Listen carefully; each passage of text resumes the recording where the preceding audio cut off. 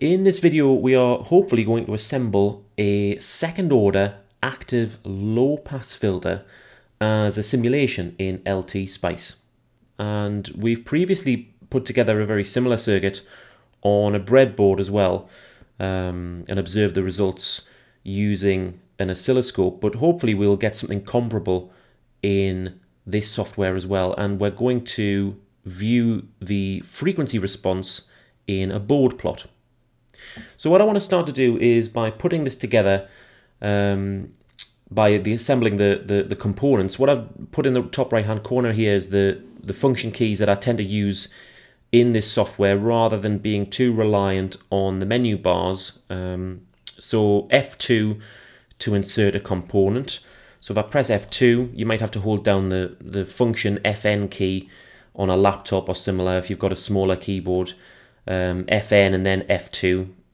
But either way, we get this menu here. And what I would like to do is insert an op-amp.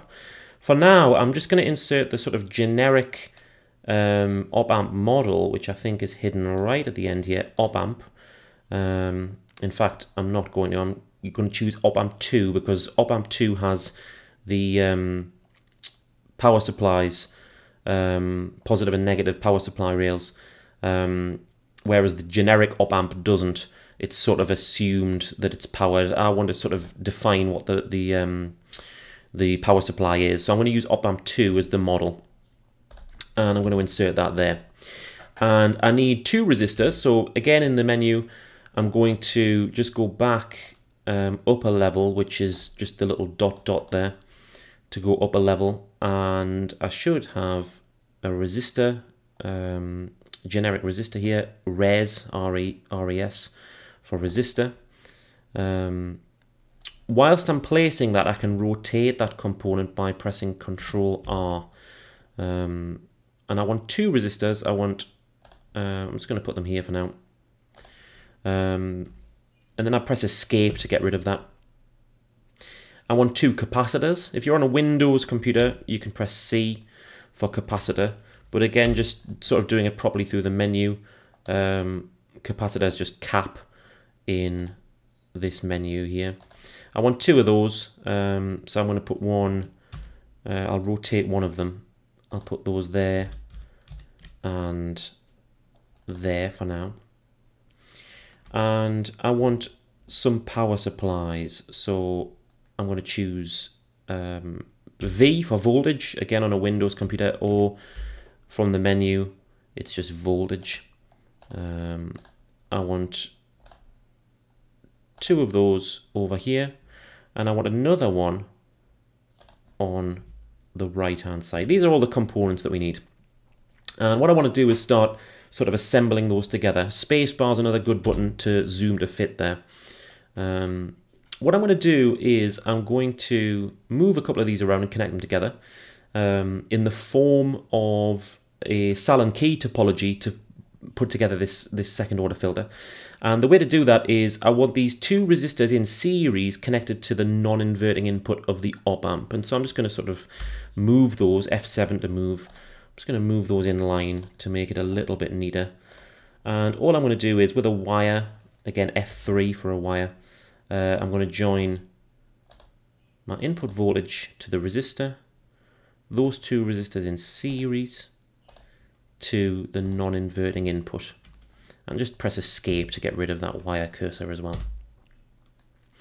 Okay, the next thing I want to do is connect these capacitors, and one of these capacitors is connected in a sort of loop from the output, which is on the right hand side here, round to the midpoint of these two resistors. So again, I'm just going to use F3 for a wire. I want to take that output, I want to take that around to the capacitor, the other end of the capacitor. I'm going to take up to that midpoint there. Notice that join of the wires is denoted by that sort of blue block there, which shows that the wires are joined. You want to see that where there's a connection to be expected.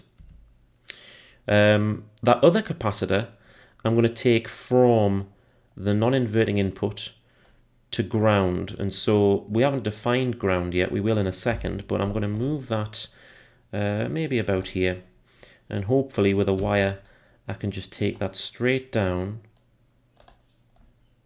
to the capacitor. Notice here I've made a connection where I shouldn't have. I don't want that wire joined to that capacitor, and it's because that leg of the capacitor is in just the right spot to connect to that wire as well, which I don't want. I'll show you what I mean. So I'm going to press F5 to delete. I'm going to delete that wire. I'm going to delete that wire. What I want to do is, let's have a think. It's probably easier just to move this along just a little bit. So I'm going to press Escape to get rid of the delete cursor. I'm going to press F7 instead to move. I'm going to move this just along a little bit. And I'm going to try that again. I'm going to take a wire. I'm going to go up here. And I'm going to go in and up there. Notice that block doesn't appear here now. I'm not connected to this capacitor C1. Those wires should just sort of pass over one another like that without the block. So watch out for sort of unintended connections there. We mentioned ground. We've not defined ground. The letter G gives us that little ground connection. And again, I'm going to use F3 to just connect that. I want to do the same at the bottom of my input voltage here. I've inserted a ground, and I'm just going to connect that up like so. The last thing that remains is to connect our power supplies, our bottom sort of negative power supply rail and our top positive power supply rail. And the way that I'm going to do that is using these two power supplies here. Again, just using wires. I'm going to join those to positive and to negative respectively. And I'm also going to join them together. But what I want to do is I want to define this sort of center point as 0 as ground, and then that means that we've got a positive voltage with respect to ground at that center point, and we've got a negative voltage with respect to ground at that center point, and that means that we need another ground connection in here. So I'm going to insert that there, and again just F3, I'm going to join that up like so. That's the actual construction of our circuit completed. I'm going to define some values here. There's no sort of rhyme or reason to these, but what I want to do is try and make it sort of similar to the circuit that we connected together on a breadboard. I want to try and use the same values if I remember them. We use 1.2K resistors for both stages. We have two stages here made up of a resistor capacitor pair. We're going to use 1.2K for both stages, and likewise with the capacitor we're going to use 33 nanofarads, so 33N for nano. We're going to use 33 nanofarads for both stages here as well. So 1.2K, just defining that. LTspice knows that K means 1,000, so 1.2K is fine. Likewise 33N for nano. We've got some voltages here, which we've not really defined. We'll make both of these 12 volts for the sake of this simulation. And the only other thing I'm conscious of is this input here. So the idea is we're going to ask LTspice to run a range of frequencies through this filter, and because it's a low pass filter, what we're expecting to see is a high output or sort of unity gain for low frequencies. The low frequencies are allowed to pass. In other words, we should get the same out as we put in at a low frequency. And then as the frequency increases, we're expecting some attenuation. It's going to drop off gradually as that frequency increases. So what I don't want to do is define anything here. I'm going to ask LTspice to sort of take control of this input here. And so what I'm going to do is I'm going to right click on that voltage to edit it.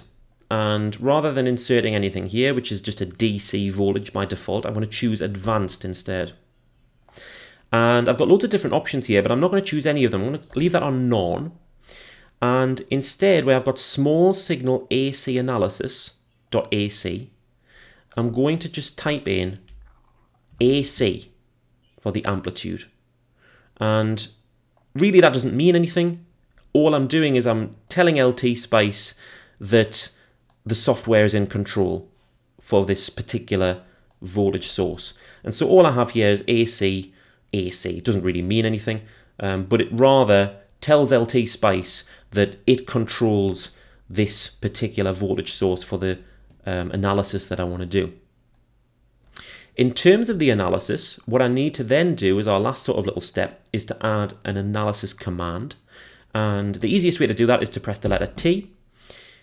T inserts a comment or text. Likewise, I've got my sort of title here and these different notes down the side. They were just comments. I don't want a comment, I want a spice directive or a spice command.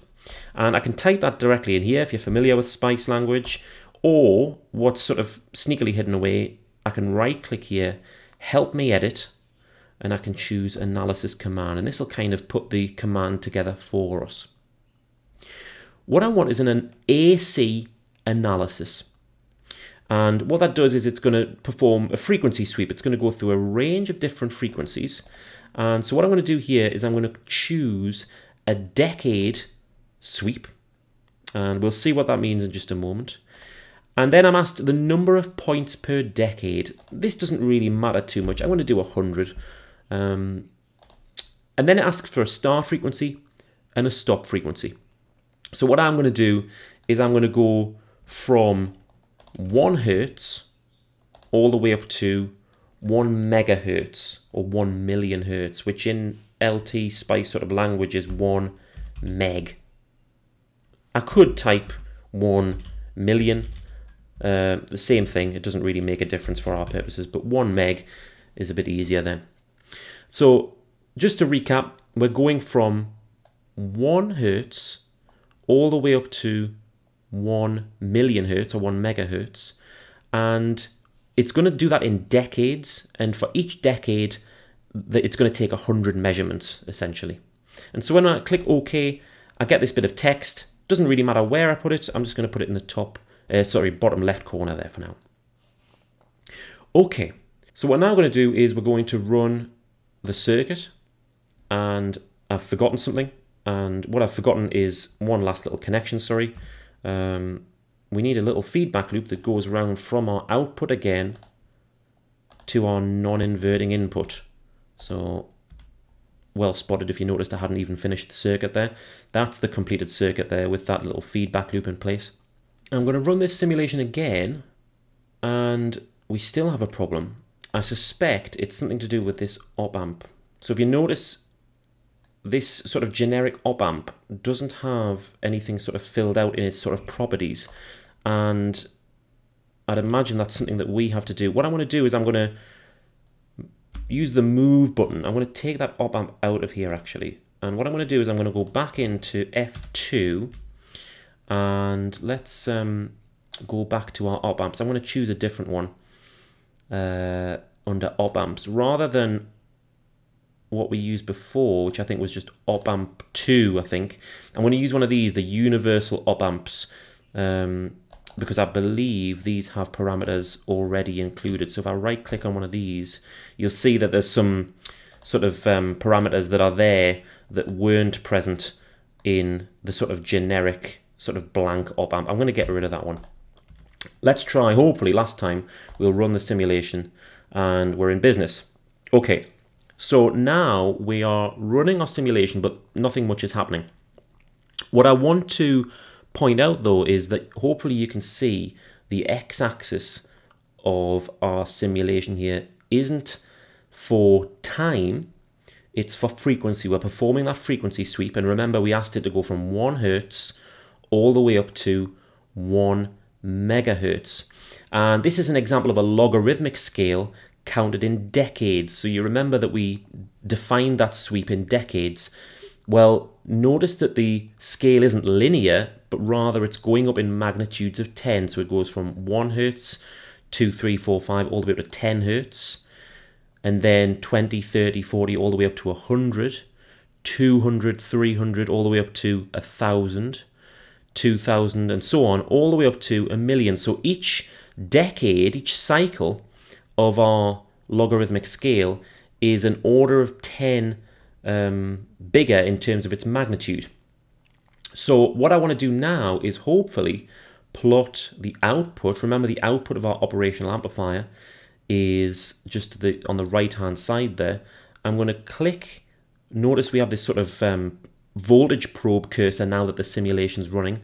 I'm going to click there and we get something that looks like this. We have our roll off, which is what we expected in terms of frequency along the x-axis and decibels down the right hand axis there. There's a couple of things going on. We have the phase denoted on the y-axis on the right hand side, and that corresponds with this sort of dotted line. I'll try and I'll move this down and make this a little bit bigger. So we have the sort of magnitude of the voltage in decibels plotted using that left hand y-axis, and that's the solid line there. I'll change the color, just right click. I'll make it something a bit darker so you can see it a bit more clearly. I'll choose that dark blue there. But then we have this sort of very fine dotted line which corresponds with the phase. If you're interested in the phase, that's fine, but we can right click on that and click don't plot phase if we don't really want to see that and we just want to see the sort of magnitude. So there's our sort of Bode plot for the output frequency response, and hopefully you can see that it's what we expect in terms of our low pass filter. We have those low frequencies that aren't attenuated. In other words, they're at 0 decibels. And by 0 decibels, we mean to say that the ratio between the input and the output is 1. There's no change between the input and the output. So the output hasn't been affected by our filter. But as the frequency starts to increase, notice we're getting past the sort of 1 kilohertz mark here, we start to see this attenuation, this roll off that increases as we increase the frequency. That attenuation gets greater and the output is therefore getting smaller. So I hope you found this video useful on how we can assemble a filter circuit in LTspice and observe the results.